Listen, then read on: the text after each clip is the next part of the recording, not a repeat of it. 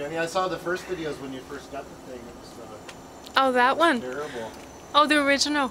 Yeah, I saw the spot on the floor.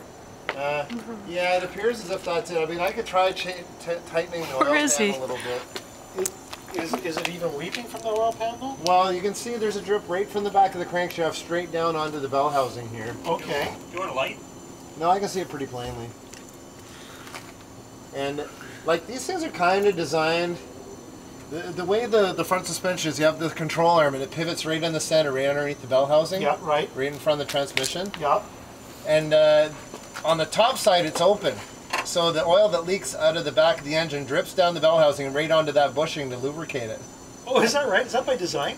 Yeah, yeah. And if you look down, if you look down here, I don't know if you can see, maybe from the front of the car, I can put my finger on it. That's all curled underneath There's like a little pintle valve right there. Yeah. And that's actually designed to kind of keep the oil inside the bell housing somewhat. Like, because it's dripping right off it, right? Yeah, yeah. So it's doing what it's supposed to do. And I don't... What's the little pad of foam? Oh, I put the foam there. Did I tell you about that idea?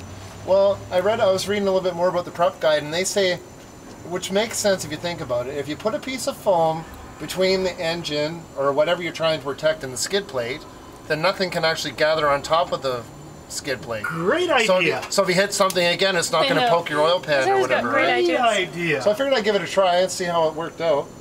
And I've got a piece here in the middle and at the back.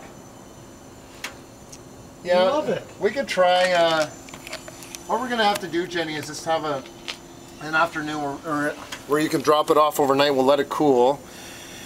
And I'll tighten everything back up and we'll try it again. And in the meantime, maybe, as much as I hate to say it, maybe look for another oil pan. Because the oil pans themselves... I can get that. Like the oil pan itself has a little cup underneath. So you have your crankshaft goes through and it's got a flange on it. Disc, and it's cupped in the oil pan. Yeah. And there's a little hole in the oil pan. So the oil drain down. From your perspective, what would be better?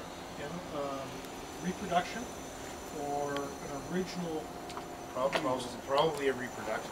Okay. Probably, because I don't know. That's a toughie. I'll call Ken McClarty and talk to him at the car center. Yeah, yeah. Maybe if there's one available, which I don't know about. But I also got a buddy of mine that's got probably a garage full of Model A parts. Yeah, unless somebody's got a great idea that I don't know about for sealing up the backs a little bit better. Okay, I'll talk to John. Talk to John about that. No, I like this though, eh? Yes. That's a nice heavy duty zipper. Oops, it's fetched up on something. I know. Yeah, you know what? That did that first trip out. Yeah, it did. For God's sakes, right out of the box. Yeah.